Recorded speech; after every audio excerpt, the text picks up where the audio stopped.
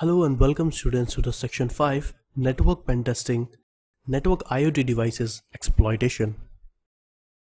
So in this section what we are going to learn, first of all we will learn about what is router pentesting.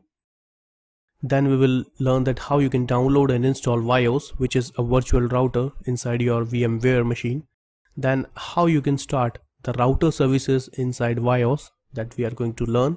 And then finally how you can perform brute force attack on router services, so that we are going to cover in the final video about router pentesting.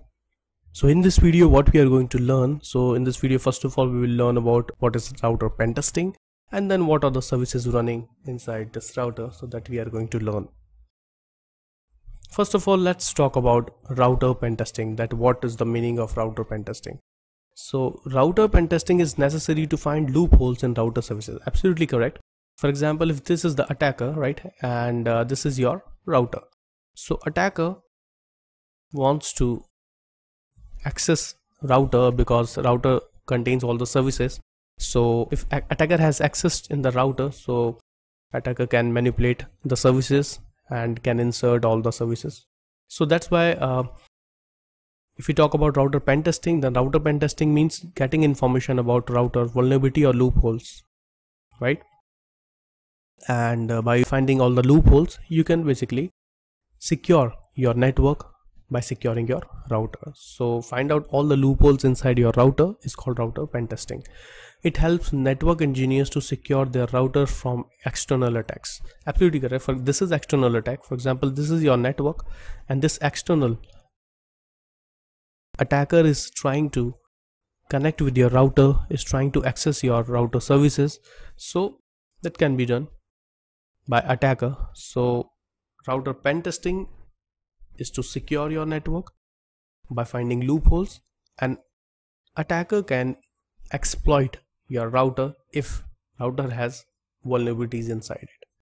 So let me show you the process. So the process is quite simple, that you consider yourself as an attacker, right? In pen testing we consider ourselves as an attacker. An attacker is trying to getting information about this router, right? So this is your router. Router has different kind of services like SSH, SNMP, right? So these kind of services are all running inside your router machine.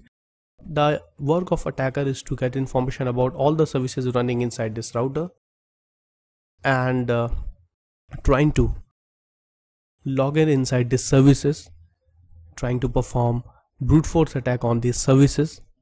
So this can be done by any external user, or we can say attacker. The work of network engineers or ethical hackers is to secure their router from this kind of external attack, right? And by putting some complex passwords on the services, right? Or harden the security inside the router. So that can be done by the ethical hackers or network security guys. And the work of attacker is to access all these kind of services inside a router. So this is all about router pentesting and how attacker can attack inside router. So we will also perform practicals from the next video.